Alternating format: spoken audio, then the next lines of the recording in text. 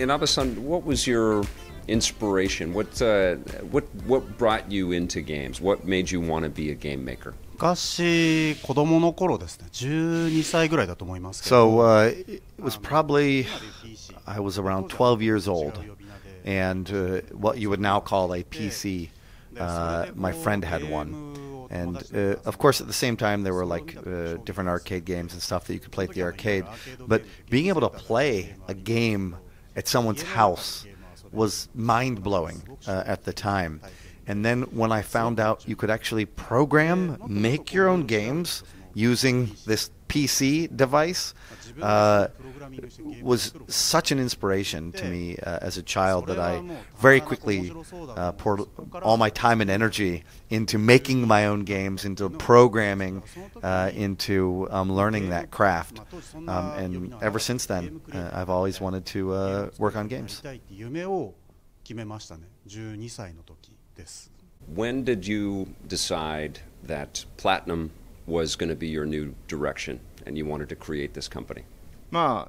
It wasn't actually I that formed the company. That initially was Inaba-san and some other people. And Inaba-san said to me, hey, we're going to be doing this new company. We'll be able to do a lot of new, cool, and creative things. We'd really like you to be a part of it. So him inviting me was the core reason why I decided to join.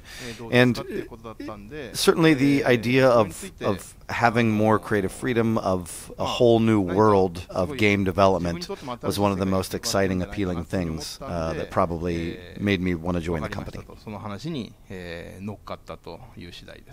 You had team members and colleagues that had, security, working with big companies like Capcom, and working on big franchises and launching big things.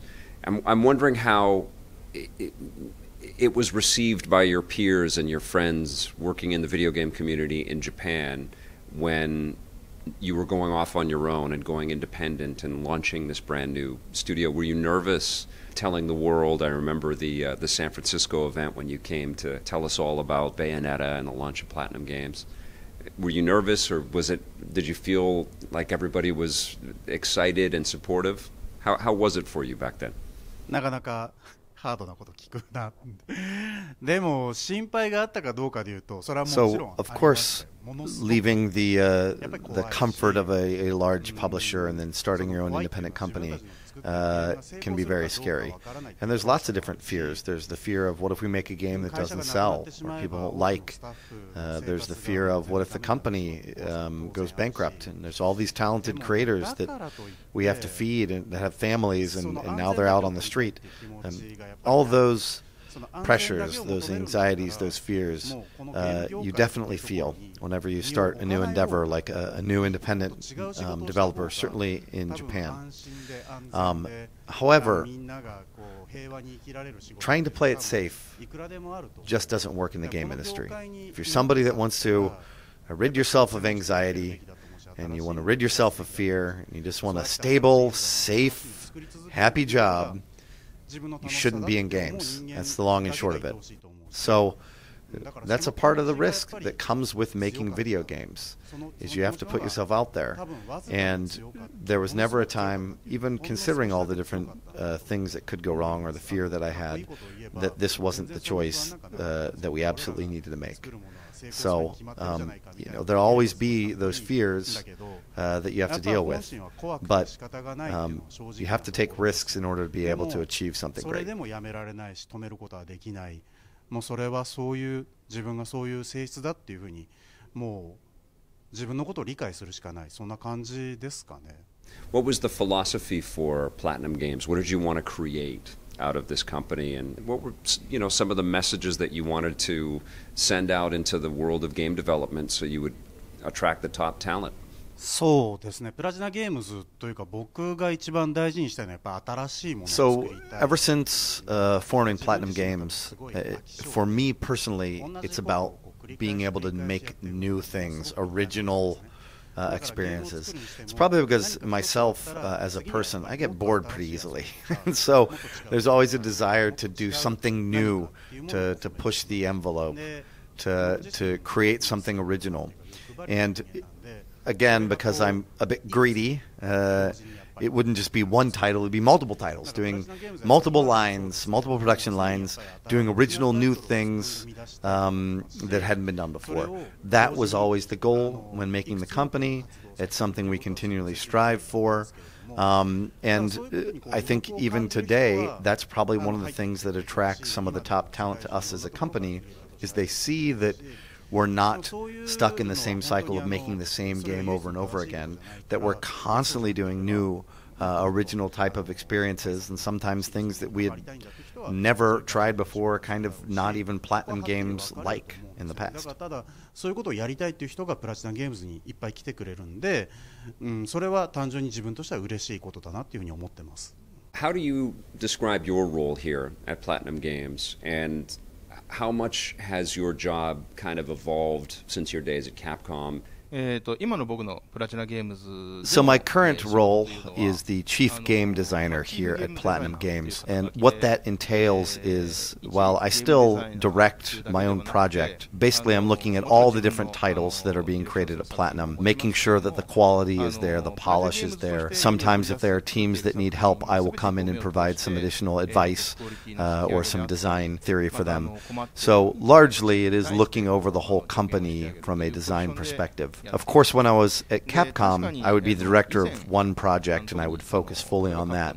And while those days were incredibly fun, I still find the current job that I do very rewarding, in so much as Platinum Games has a ton of very talented, unique, original creators, and I get to help them grow as designers, directors, etc. And being able to watch over all these very talented younger creators really come into their own as designers and directors, it's a great feeling. And I'm quite sure that there'll be a future where, when they've all reached their maximum potential, then I'll be able to go back to my projects and focus solely on them, because I won't need to support them to that level anymore. Take us into your career at Platinum. And obviously, as one of the co-founders and the people that organized, you had a lot of other things to think about. But what have you been working on over the years? What games have you helped to make, and how do you differentiate how much of yourself you give to the game and give to the company?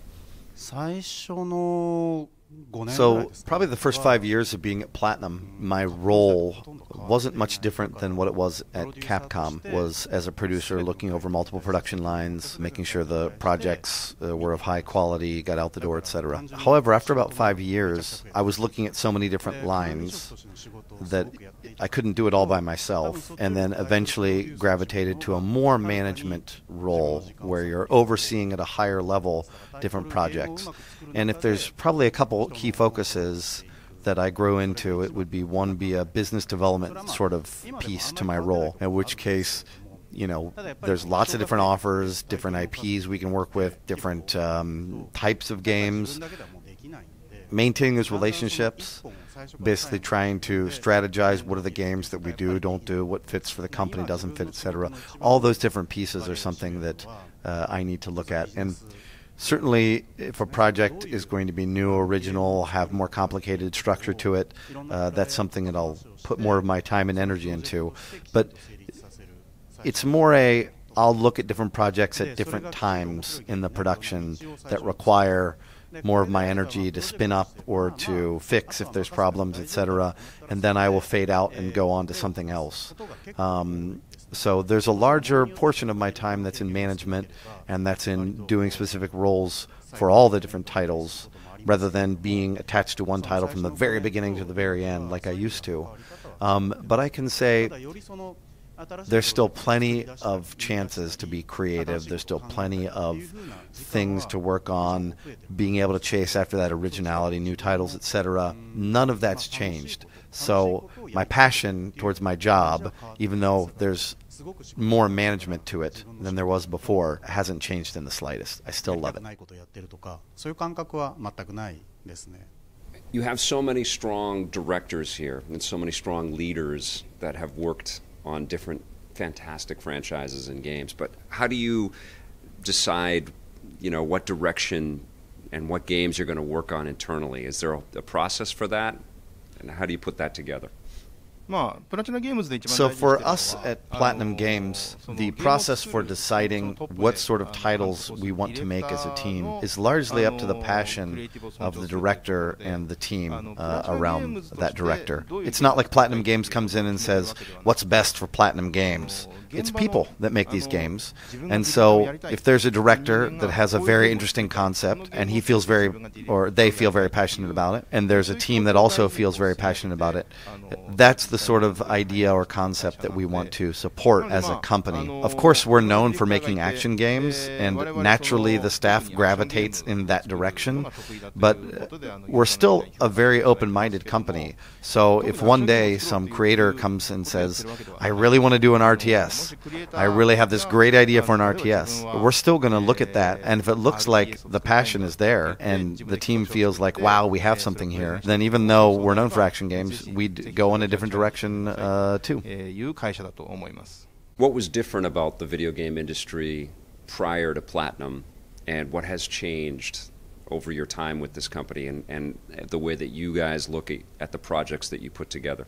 As far as our creative spirit goes, that has not changed a lot. That hasn't changed rather at all since our days back at Capcom's Development Division 4. That was, of course, the core team that has now moved over to Platinum. We still have that same passion for game development.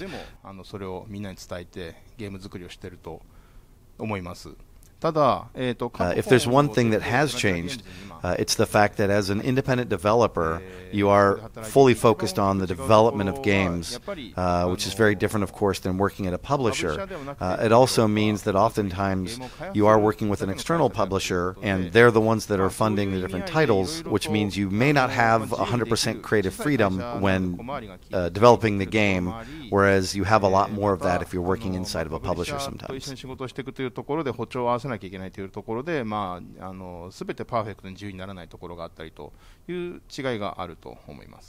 As we see with every independent production company and every independent game developer out there, you have great days and great successes, but you also have a lot of hard days and big struggles. And I'm wondering if you can tell us a little bit about maybe one of the hardest things that Platinum has had to face, and how you got through that. I'm going to give you an example of one case in which we have overcome a difficult situation, and another case where we couldn't, giving you real talk, as you put it, Vic. So the first case would be the PlayStation 3 version of Bayonetta. We had developed the original game on 360 hardware, and we had left the port up to a different company to do. The final quality of that was terrible. It was a port that left a lot of users very disappointed. And I make no excuses. In the end, it's our responsibility to oversee the quality even of games that have been ported by other companies.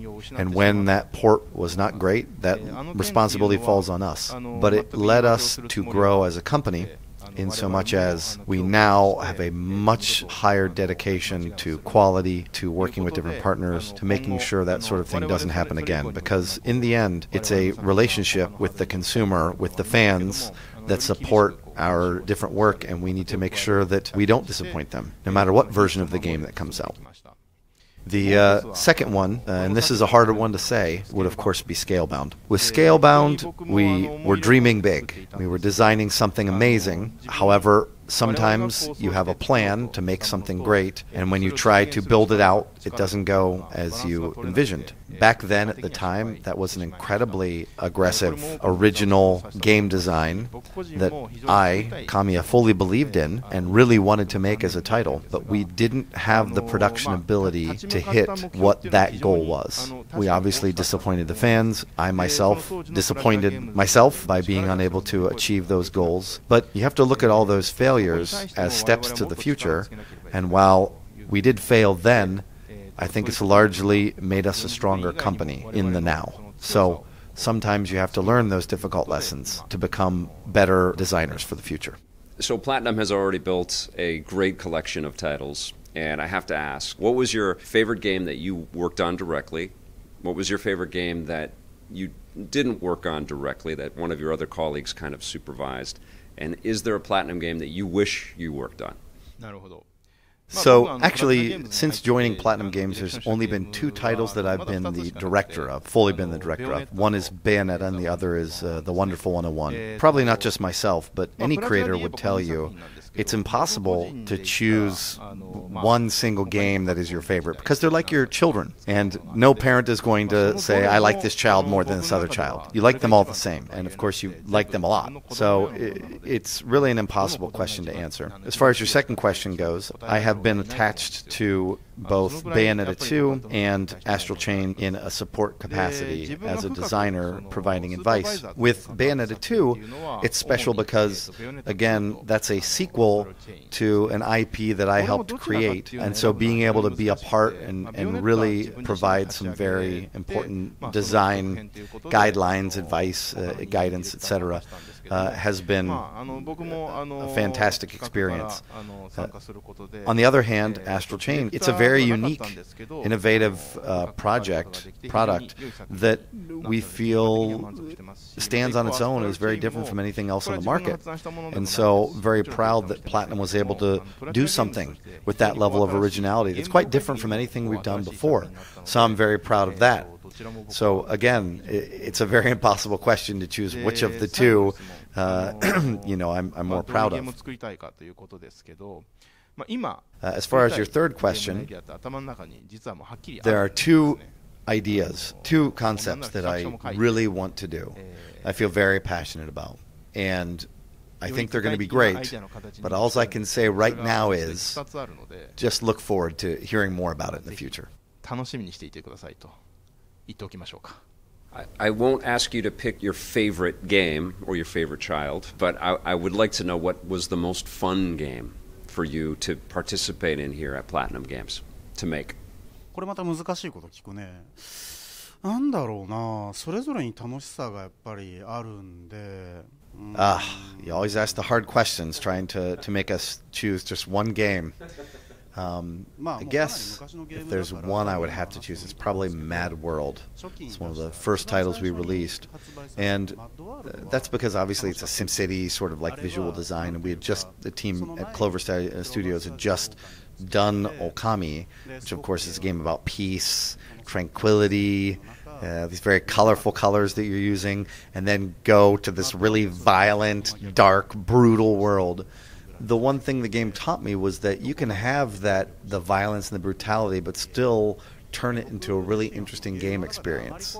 So the visuals, that level of brutality doesn't have to mean that the game itself isn't deep or isn't a lot of fun.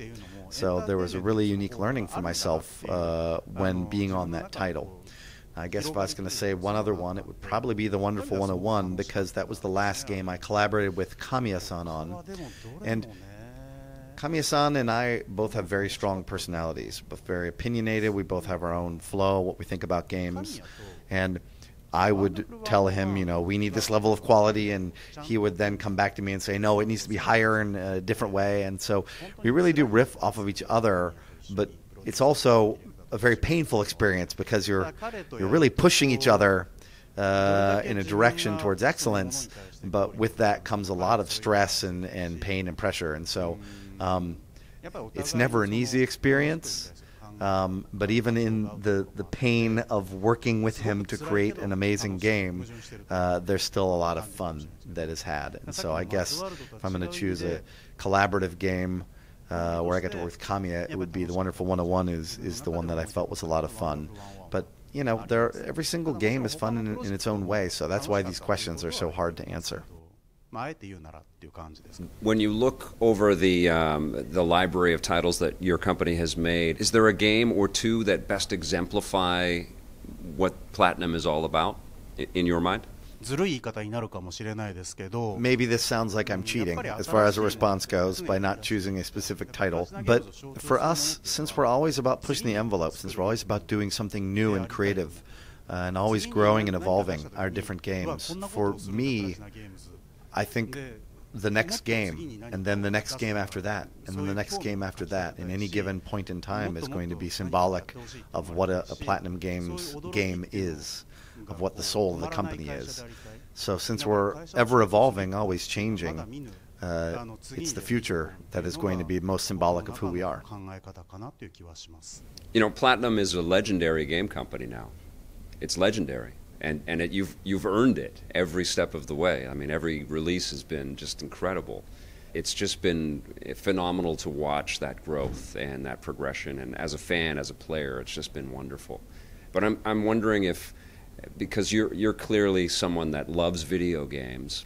First of all, why? Why do you love making video games? What is it about this medium that makes you so excited to participate?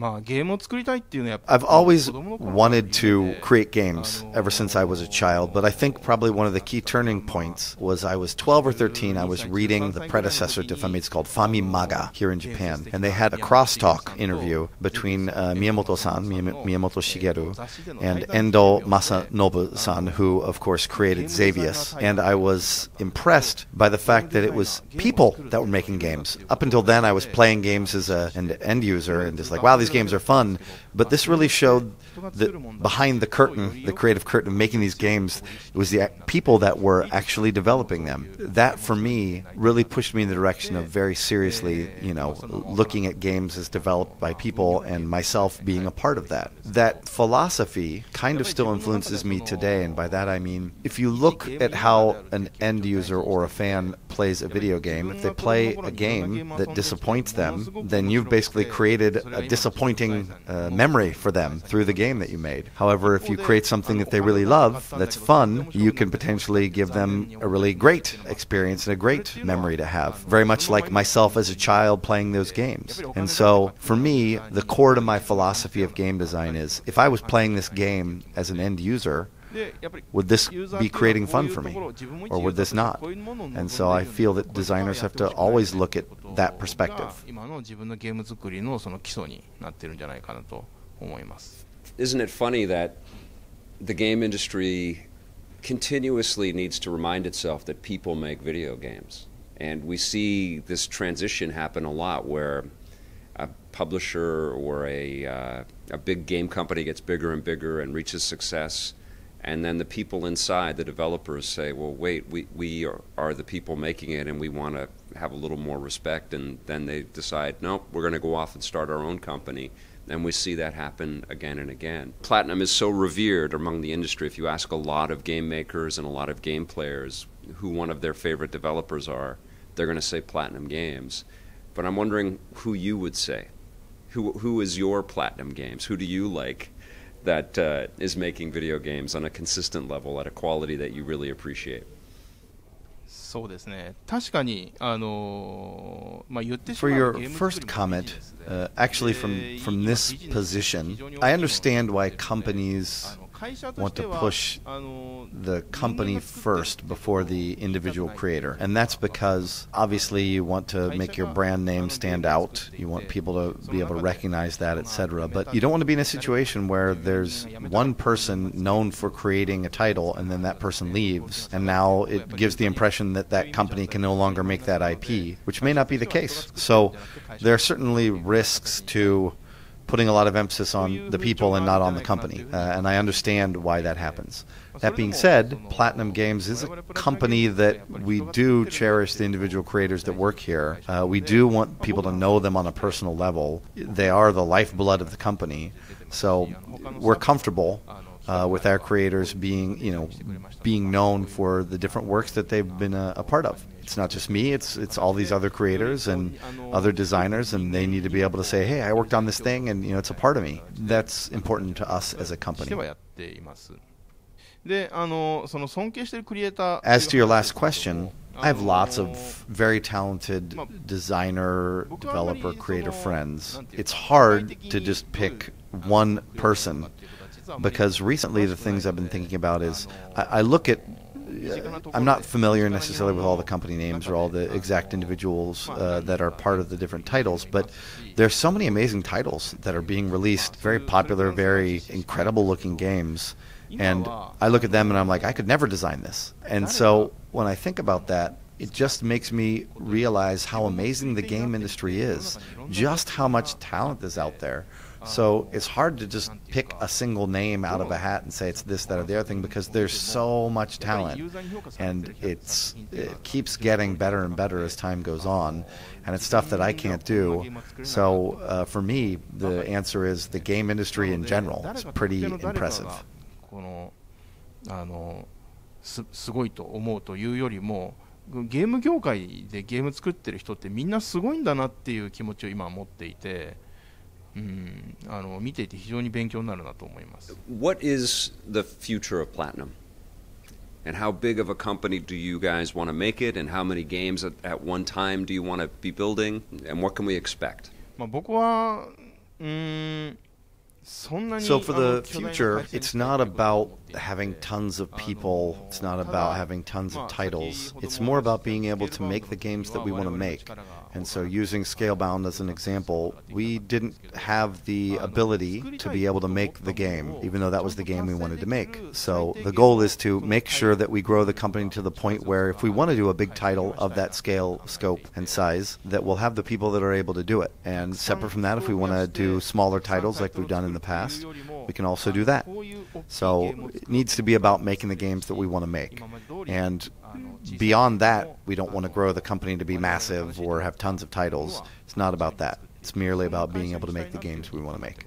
Can you tell us a little bit about Platinum's move into self-publishing and not just working on games and with partners, but now you're going to publish your own titles? When it comes to self-publishing, I mean, right now, we at this exact point in time, we've never published anything directly. So there's lots of unknowns, quite frankly. But believe it or not, even when we formed PlatinumGames, there was always a desire to self-publish because it allows you a direct interface with the fans, with the end user, rather than going through the filter of some other company.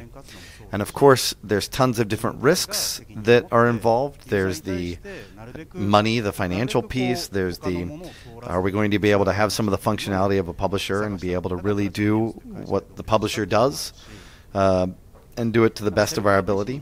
But all of those challenges are very much the same to your previous question of when we even formed PlatinumGames, which is, yeah, there's fears, there's unknowns, there's anxiety. What if we do self-publishing and it totally fails and we lose all this money and, again, we're in a bad spot? All those risks are there. But anything worth doing, it comes with risks. And this is going to be, hopefully, a natural evolution for us as a company. And having it direct pipe to the media, to the fans, to be able to have the dialogue directly, that's what we want to be as a company. We don't want to have to go through another party sometimes to convey what's in our hearts as creators. And this sets us up with the best possible chance to be able to do that. So it's my hopes, Vic, that maybe 10 years down the line, you'll come back and interview us again, and we'll reflect. We'll look at the old clips, we'll reflect on this interview, and we'll go, so 10 years in the future, now you're a publisher, you've self-published all these titles, it's going well.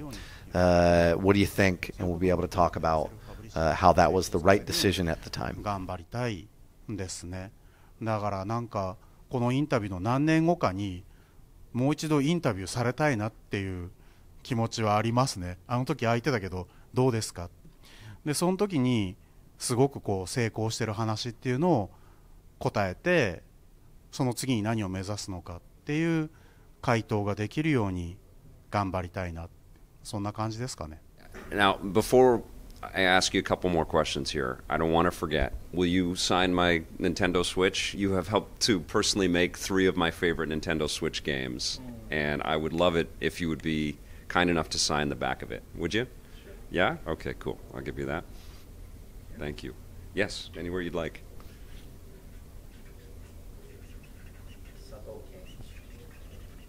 Look at how cool that looks. That looks amazing. I love it.